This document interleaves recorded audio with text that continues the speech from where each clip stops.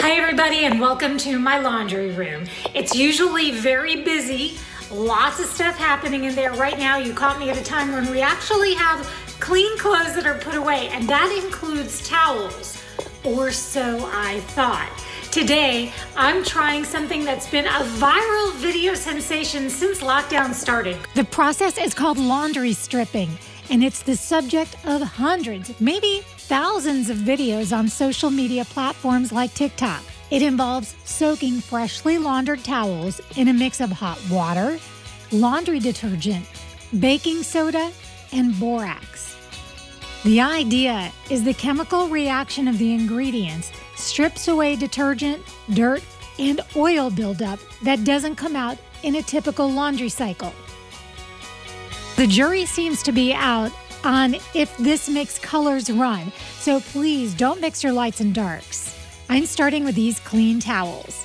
Into the water they go, adding the 3 ingredients. And just for fun, while that's stewing, I decided to toss a bunch of my workout caps into a sink full of the mixture too.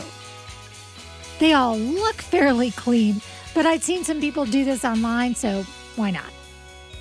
Now it's time for everything to soak for 5 hours, stirring occasionally. I'm going to remind you here that the towels were straight from the linen closet where they had been since coming out of the wash, which, by the way, happened in this brand new washing machine.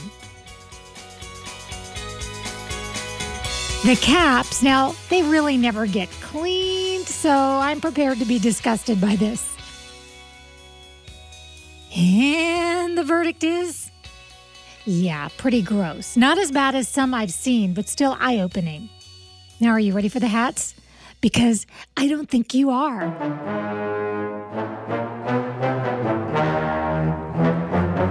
Ew!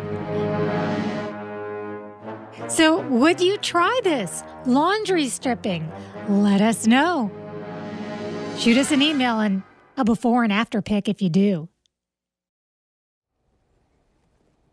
Gross. I'm so ashamed.